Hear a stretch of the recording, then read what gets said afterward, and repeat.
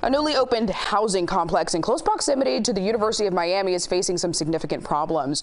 Almost 2 months into the school year, people living at Cloisters are experiencing a lot of issues. Just take a look at these images on your screen. They're talking about sewage buildup, unfinished rooms, and they tell us amenities that they were promised have not been made available.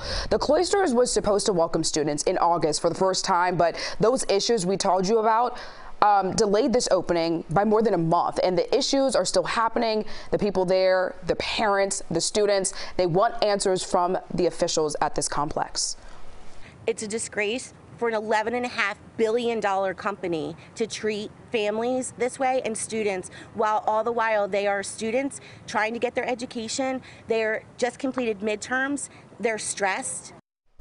The property owners did send us a response, and it reads in part, the health and safety of our residents does remain our top priority. While we're disappointed that a few residents have taken legal action, we're committed to continuing to address all our residents' concerns as quickly as we are able.